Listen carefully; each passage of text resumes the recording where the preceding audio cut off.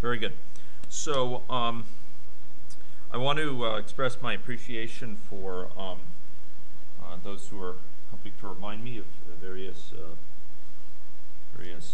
necessities, and one of them was the washroom break. The other is I was pointed out that on my new, having switched computers, perhaps it would be possible for me to make use of those larger fonts on this computer, as fonts we had in use yesterday.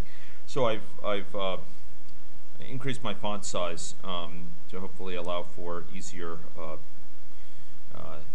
citing from the audience. Let me know if it's still too small, and I'd be glad to increase it yet further. Okay. So within the next few minutes, what I'd like to do is to make use of the statistics that we built up to, in terms of some other aspects of reporting. So the first thing I'd like to do is to add a data set, which depends on them. We noted that data sets can be used to collect information on predefined schedules or on ad hoc schedules. And here we're going to drag in a data set such that we can record some of those statistics. So if we scroll down in this palette to the analysis area, and again, it's possible that some of you may have to enable that area. When I had it on the larger screen before, or the larger with less close screen real estate, there's a little thing. Here we go, palettes, where you can enable them. So make sure the analysis one is checked. And I'd like to drag in a data set. Okay. And let's have this called, poverty, count in poverty DS. Okay. So this will be a data set. It'll be making use of that statistic which we defined to record the information. And once recorded, that information can then be perused interactively, or typically more useful, exported to a file or database.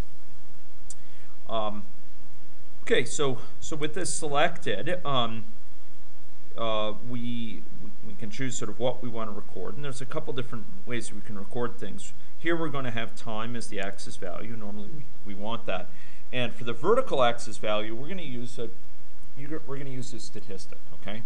So what I'd like you to do is type this dot population, excuse me, this dot people, excuse me, it's called people here. You could actually just type people. It would by implicitly be this. I'm just trying to make it clear what we're, it's within us. People dot, and you'll notice now if you do control space there's a lot of different things you can do. You can actually ask for an average here over some field.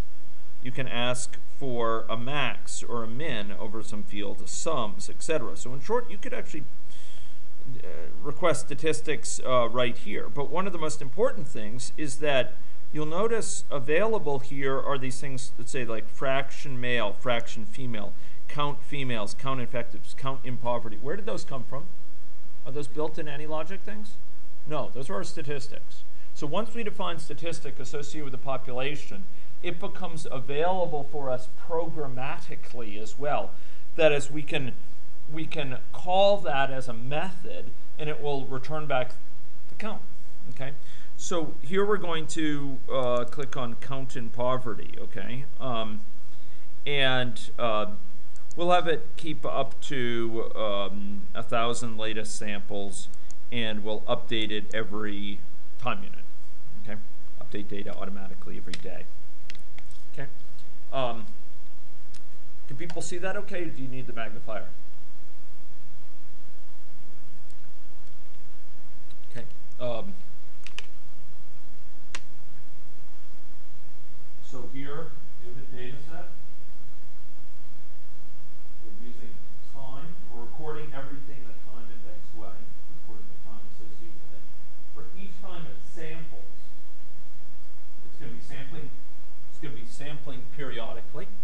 And each time it samples, it's going to record a sample that consists of a pair of values. The first of the pair is going to be time, and the second of the pair is going to be the value of this count in poverty at that time.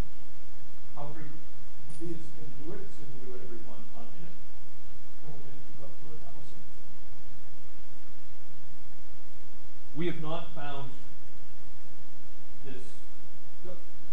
This has little bearing on the computational performance of the model, in my observation. You can keep up to 100,000 samples. With today's computer sizes, it shouldn't be an undue burden. Okay, as long as this is in the global in Maine. Okay, at least that's been my experience.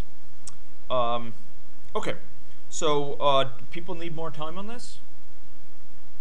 Should we? Let's run this. Obviously, we could do this for every different statistic as well, but we might as well just show it for one. The opportunity cost is too high to go on. And so here we have count in poverty DS, and we could click on this, and what we see is a count over time of those in poverty. Right. So here we've taken a data set that we had defined previously associated with the population. We've called it, a statistic we've defined for the population.